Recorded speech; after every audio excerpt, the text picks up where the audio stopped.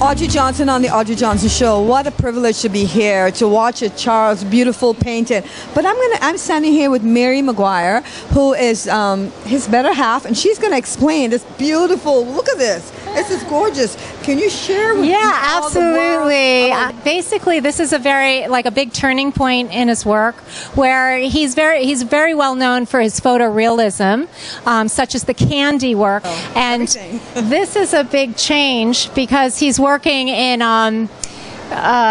gold, in 24 karat gold. The price of the painting is keyed to the price of gold. So as gold goes up, so does the painting. As it goes down, the price of this painting goes down. He was inspired by the Incas that communicated from mountain to mountain with gold plates. So they would sort of send these pulsars of information from one mountain to another to communicate with each other. So this is the cosmos of the heavens.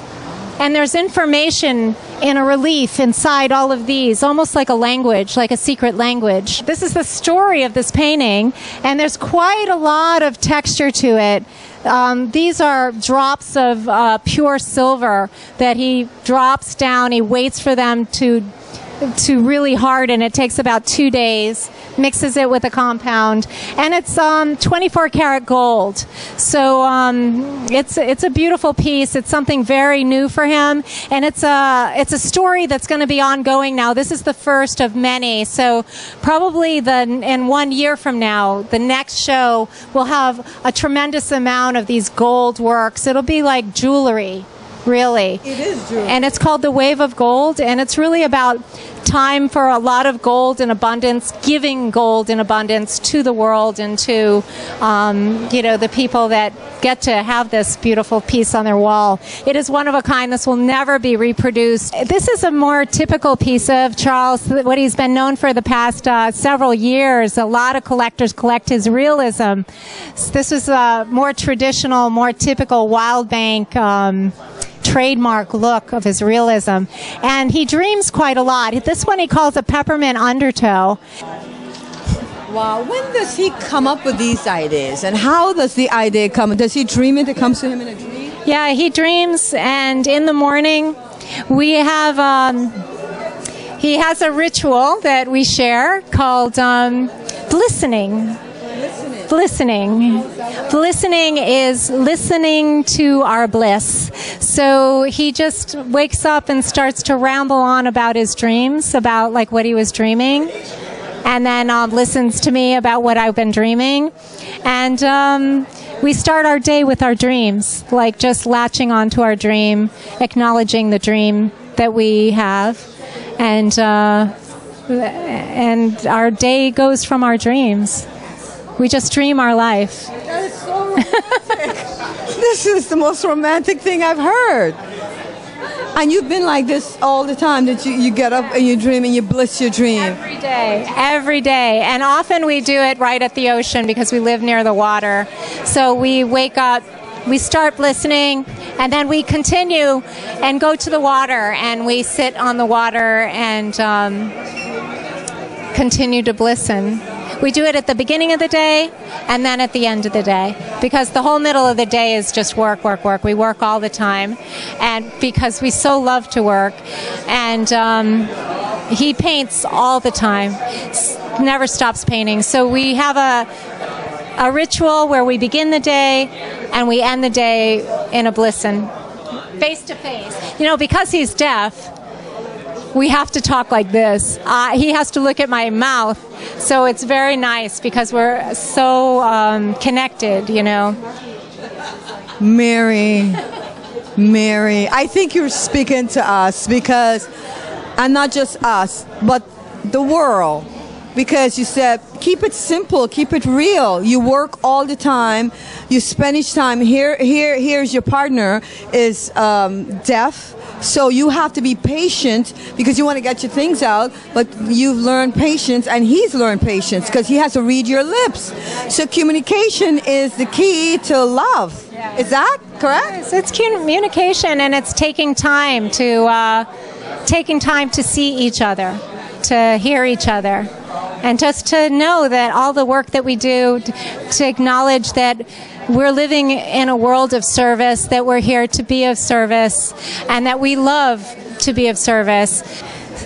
So in this painting, Charles says, hiking is one of my frequent and favorite outdoor activities, particularly steep cliffs by desert or by sea. Shown in this painting are the cathedral rocks of Sedona in its blazing glory, further intensified by the prismatic lens effect of a crystal pyramid. Pyramid and mountain are one geometry, both with the base at the bottom and the peak at the top. Colors are diffracted into pointillistic strokes, giving it a chimeric effect. It is my intention to offer a fresh view of that intensely personal but fleeting experience. That's a lot. Charles Wildbank. Charles, you are an amazing man. He's gifted. Charles is gifted. You, both of you are blessed and charming. Go in his feast. See our mint wine? Thank you. Jesse provided the sushi. I love sushi, and I want you to get a taste to find out about Jesse and his restaurant, which is local, right? Yes, we are located in Sag Harbor. We've been around for about 18 years now, family-run restaurant. We have a Japanese restaurant with sushi. We also have Pao, which is our sister restaurant right next door, which is our modern Thai restaurant, modern Asian, Thai-inspired, as well as we are opening up in the city, hopefully within the fiscal year, to have another Sen in Manhattan. So. Oh, in Manhattan? Yes. Wow. Yes. So you've actually been here in the Hamptons for 18 years? Is that what I heard? 18 years, yes. Wow, that's a long time. You were just a baby. I was just a baby, yes. My father started the restaurant 18 years ago. Okay. My brother and I run the restaurant right now. So right now you and your brother run the restaurant. So tell us, do you do the cooking, or are you more the communicating with all of the customers and everybody else? What do you do? I started off in the back of house. I started off as a dishwasher, working my way up through the sushi bar, working through there, working into the kitchen, and then I've been managing for about four to 5 years now, yes. That's awesome. Well, I tell you, I eat a lot of sushi. I'm from California. We eat a lot of hi Californians. I'm in the Hamptons. We eat a lot of sushi. What is it about your sushi? Because it was very fresh. I had 2 pieces and it was really good. What was it? What is it? Well, what you had was our tofu avocado sushi. Tonight, we just had vegan vegetarian sushi, which was requested by the Lowell Group, which is absolutely fine. We have a wide variety of vegan and vegetarian options on our menu. But what's very nice about our restaurant in the Hamptons is that we are so close to the water that we get such fresh fish. We get these amazing fishermen with these beautiful fish, let it be local fluke, striped bass, even tuna, and all these other beautiful fish that is broken down by our Japanese sushi chef, Kei Yoshino, who's been formerly trained in Japan, and it just comes out to a beautiful product, and we get guests coming in every night, time after time, just raving about our sushi.